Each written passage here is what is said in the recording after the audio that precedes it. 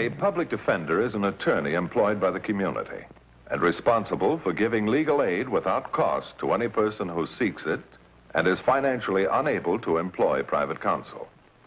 It is his duty to defend those accused of crime until the issue is decided in a court of law. The first public defender's office in the United States was opened in January 1913. Over the years, other offices were opened. And today, that handful has grown to a network of lawyers cooperating to protect the rights of our clients. Last year, almost 2 million people were arrested in the United States.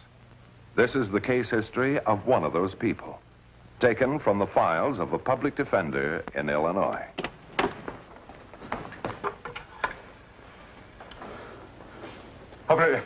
Get me the police. The police! Quickly, please!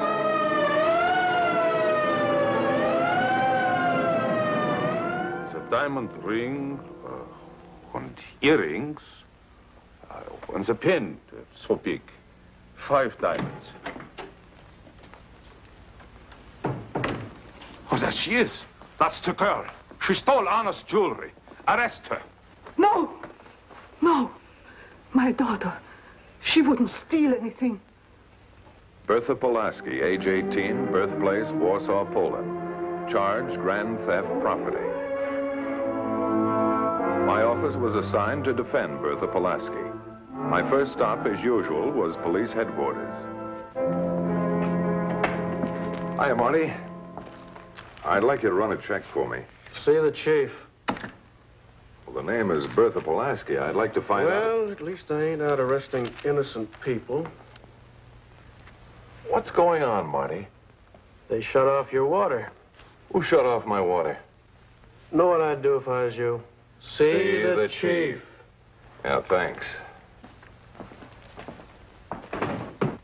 Hello, Chief.